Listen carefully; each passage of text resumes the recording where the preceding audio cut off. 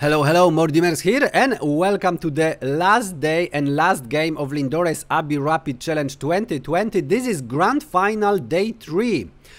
In the first day, Daniil Dubov managed to win first mini-match, and he took a lead, and then Hikaru Nakamura won the second mini-match, so we had a score 1-1.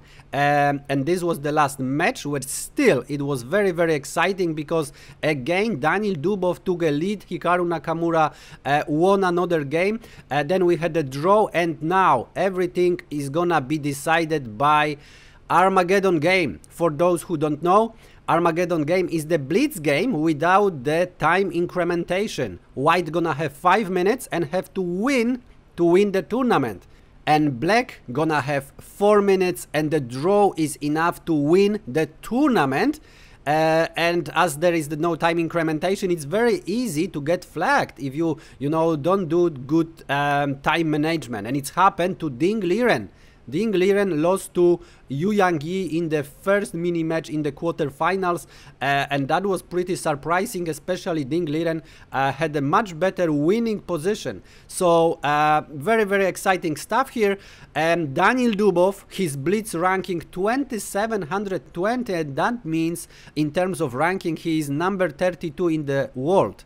He is a very creative Russian player, second of Magnus Carlsen, and he's 24 years old, grandmaster from Russia, and he's gonna play as white. And his opponent Hikaru Nakamura has the ranking, legendary ranking 2900 in blitz.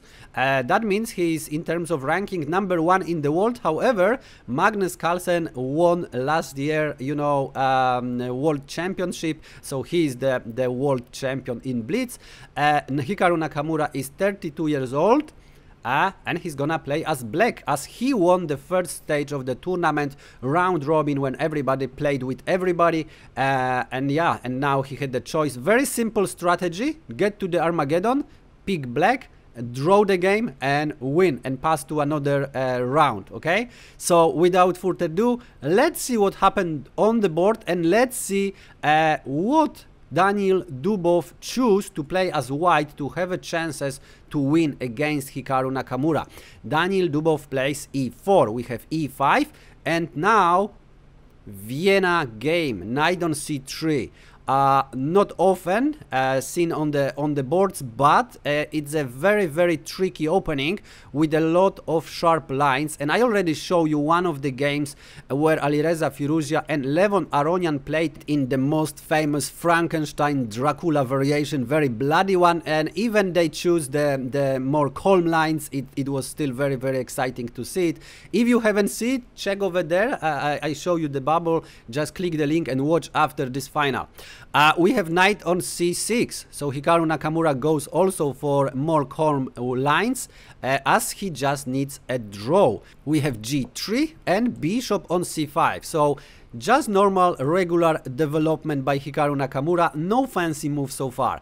Bishop on g2, knight on f6, knight g on e2, preparing f4 in the future, and then d6.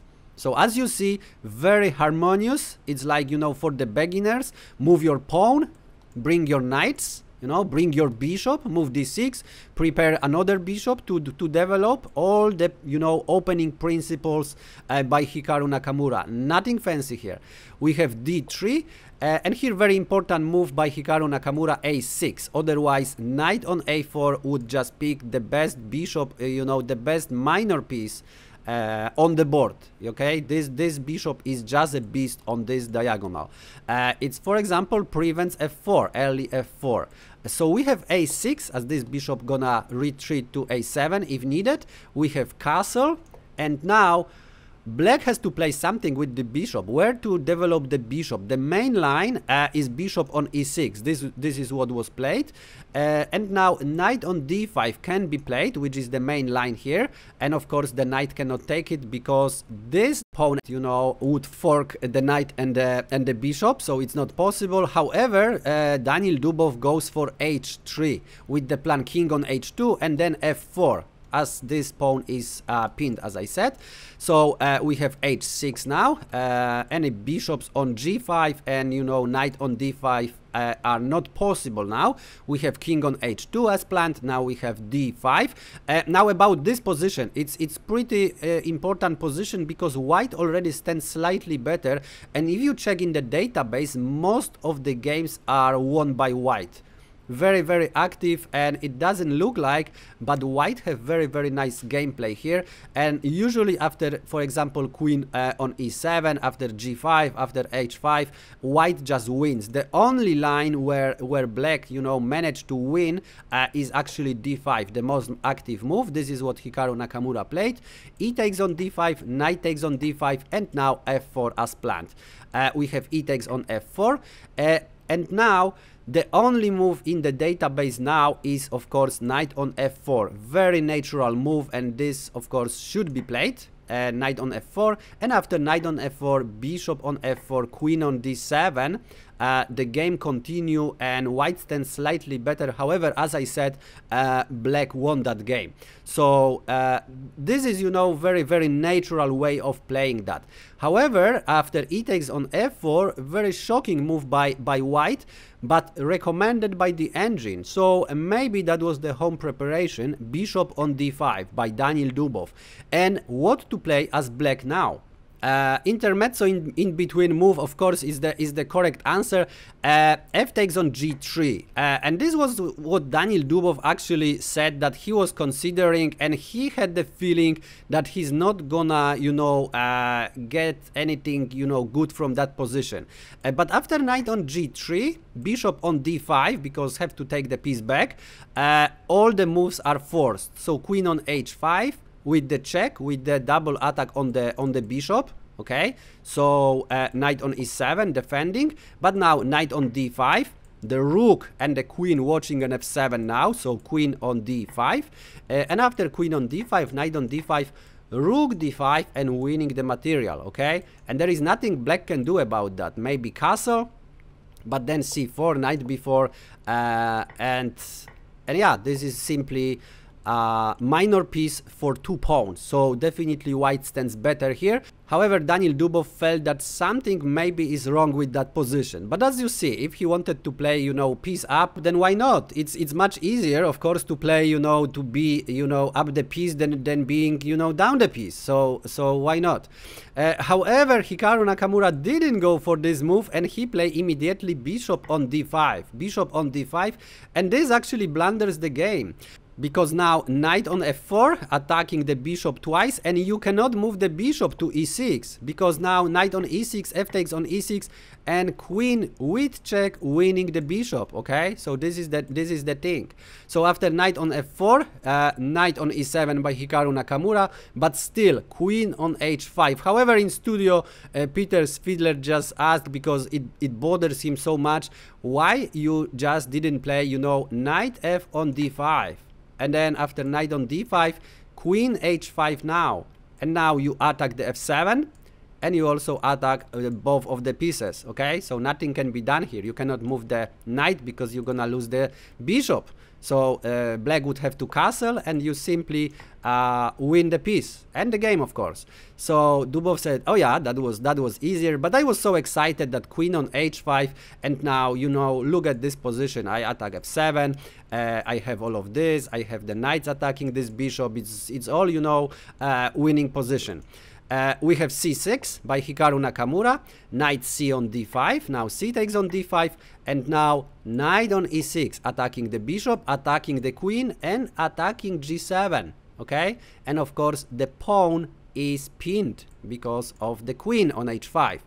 G6 doesn't really work because queen e5, and then the rook is under attack, and also the queen is under attack. So f takes on e6, and now just exchange. Oh, and now just exchange the queens, and after rook on d8, even bishop takes one more pawn. So white are up the exchange and up the pawn. So very easy, you know, game so far. However, we have queen on d6, and here Daniil Dubov said, okay, Hikaru maybe should resign. And that would be cool.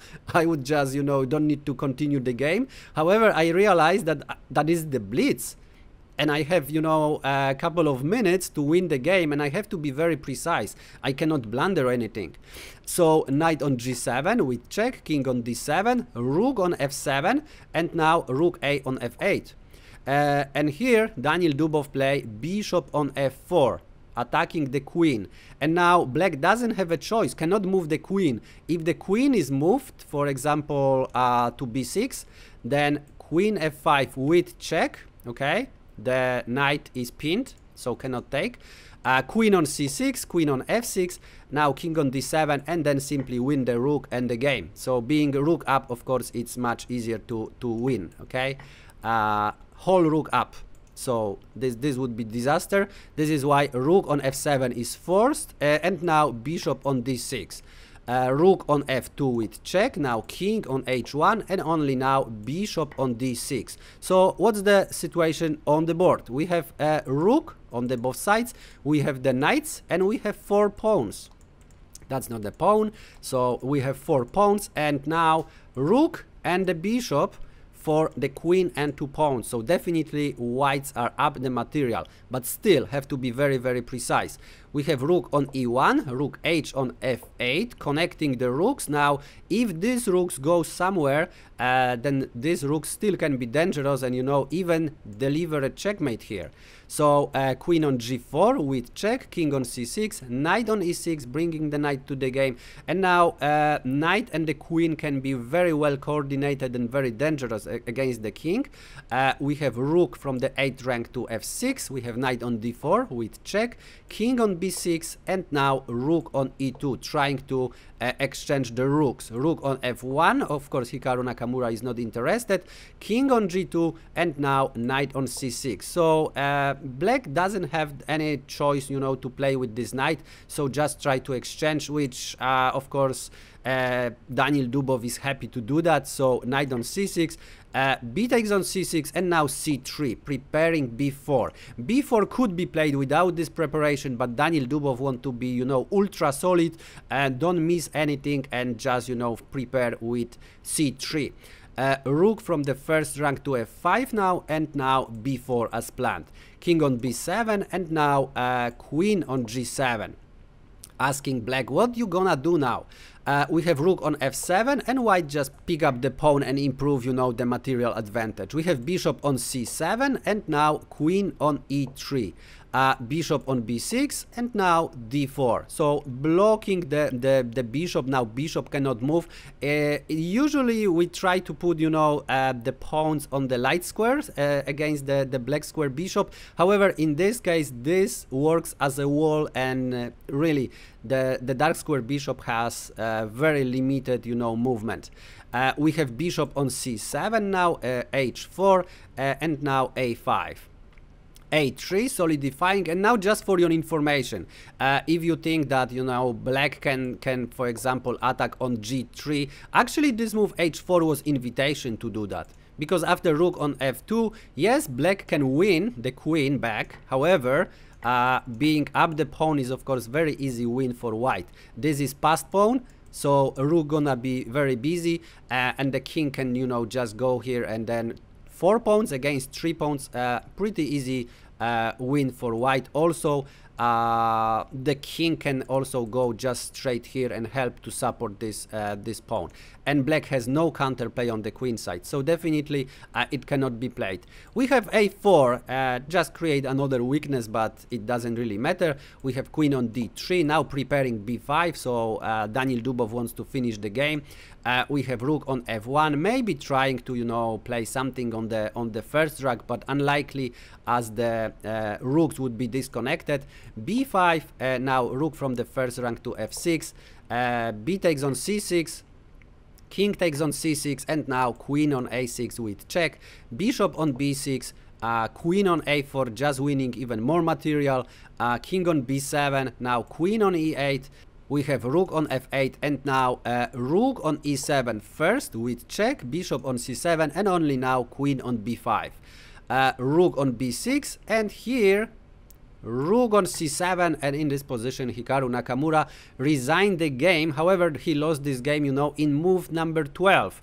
This is move number 45, so he still tried to push, you know, wait for blunder of Daniil Dubov, but Daniil played very precisely, didn't play anything risky, just improve his position, win another pawn, and this is completely winning, because after king on c7, queen on c5, winning the rook is coming. Okay, so this is why here Hikaru Nakamura resigned the game.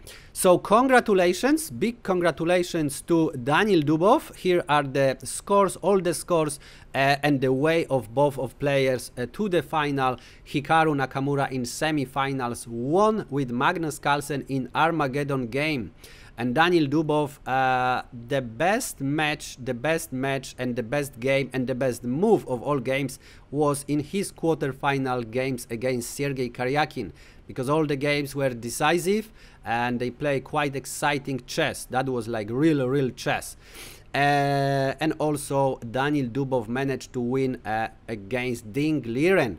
So in the finals, as you see, he won against Hikaru Nakamura. He won 45,000 first prize, and he also qualified to the main tournament of Magnus Carlsen Tour. And number 2 runner-up Hikaru Nakamura, second prize $27,000. Also congratulations for beating Magnus Carlsen, a really awesome tournament. And if you want to see other games from the tournament, I have the playlist with 21 games. Yes, I managed to somehow, you know, comment on 21 games. So link is over there, you can check it. And of course, as always, if you like this video, press like. If you didn't like, for some reason, press unlike. And if you don't want to miss any other quality content, just press subscribe, smash the bell button. Thanks for watching and see you in the next one.